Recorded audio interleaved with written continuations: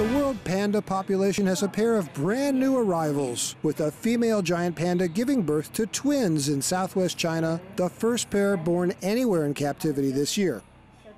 The China Conservation and Research Center for the giant panda in Wolong was the scene for the happy event, with the mother Haizi giving birth to the first cub at 4:54 p.m. 10 minutes later, a second cub was born.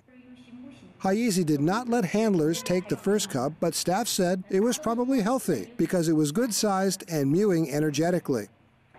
The second cub is a female and weighed 79.2 grams and was placed in an incubator. The mother and both children, reportedly, were doing fine.